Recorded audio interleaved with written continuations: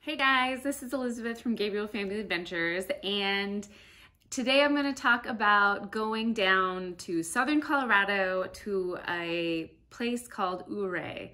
And we're doing a lot of road trips nowadays due to coronavirus. There's, really don't want to fly, and I feel like staying in campgrounds or, renting houses, things like that just feels a lot safer, less exposure. You can kind of naturally social distance if you're out in the wilderness.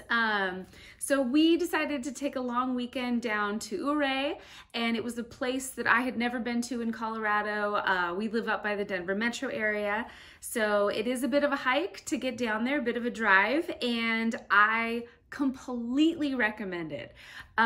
So to get down to Ouray, it depending on, where you're coming from, but if you're from the metro area, it's about 5.5, 6 hours, and there's tons to do.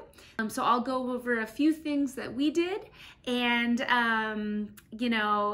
if you're looking for an escape, somewhere to go, kind of get out of town a little bit, or if this is later post-coronavirus and you just want to, see America, well, you definitely have to come to Colorado because it's gorgeous. But I recommend Ouray. I will go back for sure. It was awesome. So we drove down, and on our way down, we stopped at this humongous canyon that I'd also never heard of before, the Black Canyon in Gunnison. And it's kind of like a miniature Grand Canyon. You can drive around. There's several different vantage point kind of vista spots that you can look, and you can check it out. It's really great. A few little trails, not a lot of hiking, at least in the places that we went to, but we enjoyed it. The kids loved the view. They've never been to the Grand Canyon, so they were super duper impressed. Obviously the Grand Canyon's a lot larger, but it was kind of a nice introduction to, what Mother Nature has to offer. And then we actually stayed at the KOA campground right outside of the town of Ouray. And it's a nice location. So it's before you get to Ouray, you're gonna pass some natural hot springs. So, check those out if you have the time, because that's always a fun activity. And there's hot springs all around Colorado. So you can go there. The KOA campground, I have a tour of it that I can link to. It was a wonderful place.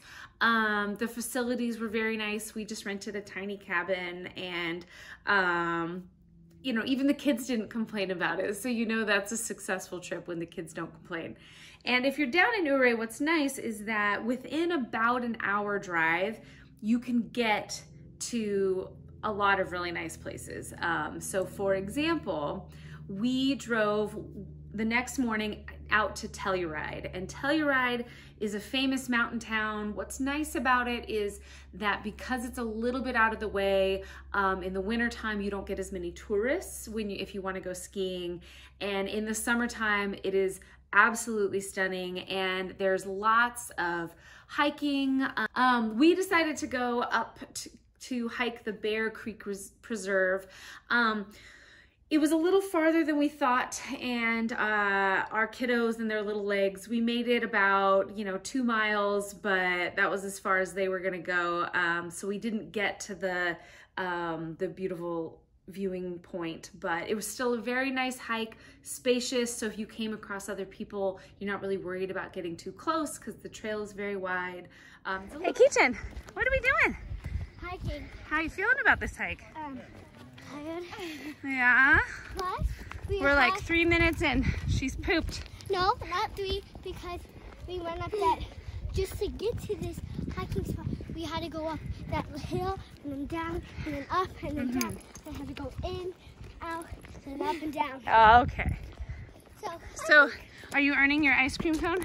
yes, I'm getting a big one. It's a little tricky to get to just because it's kind of off the beaten track. But if you look at maps in Telluride, you'll be able to find it.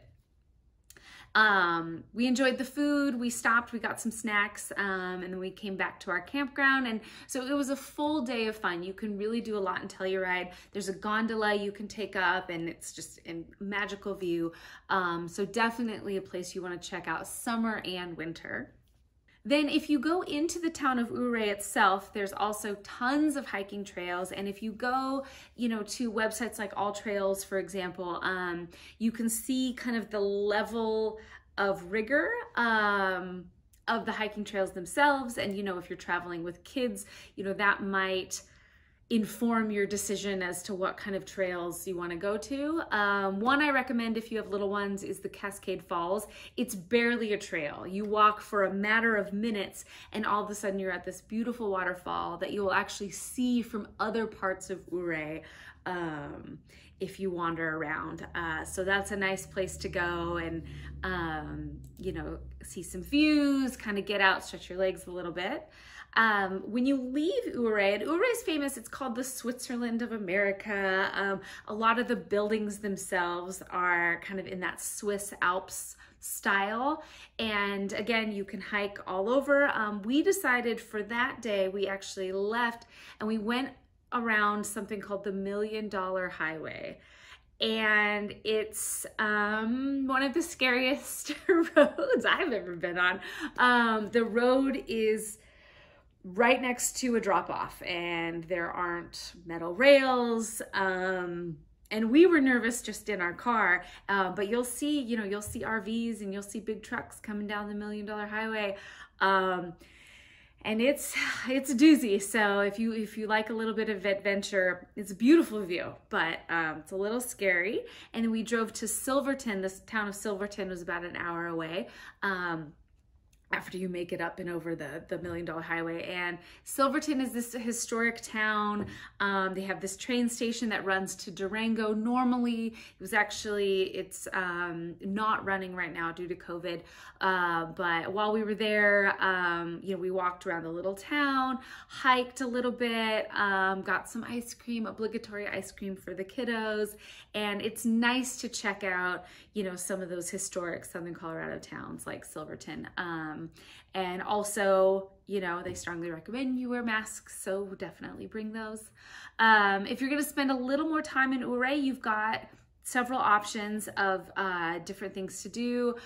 So what I recommend doing if you spend some time in Ouray is go to the Box Canyon Falls. And there is an entrance fee to go in, but it is most definitely worth it. So you can actually hike to the falls in a matter of minutes. And then there is a way to get to the falls from town. So if you wanted to not pay the entrance fee, you could go, there's a roundabout way around town. It's about a mile on a little trail, or you can just pay the entrance fee, park, and walk in, and you can walk all the way to the falls, and then there's a metal staircase you can walk all the way down to the base of the falls, and it's just really beautiful.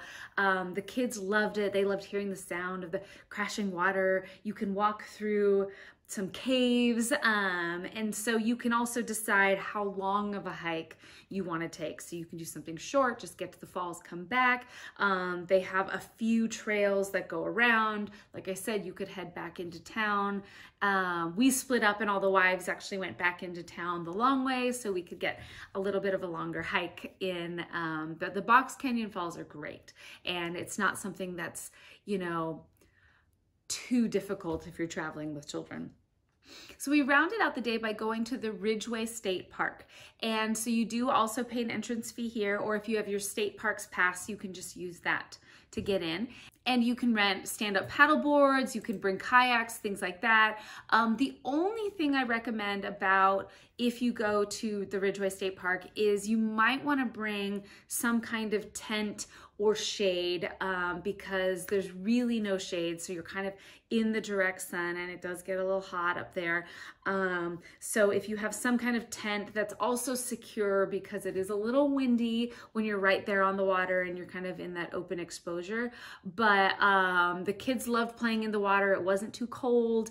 And so they had a wonderful time. So we picnic lunched out in the Ridgeway State Park and had some fun there before heading back to our campground to relax and cook s'mores and enjoy the rest of our time in Ouray. So it is a little bit of a drive from Denver metro area, but I think it is absolutely worth it. I'm excited to go back. I definitely want to go back to Telluride in the wintertime and check it out and ski there.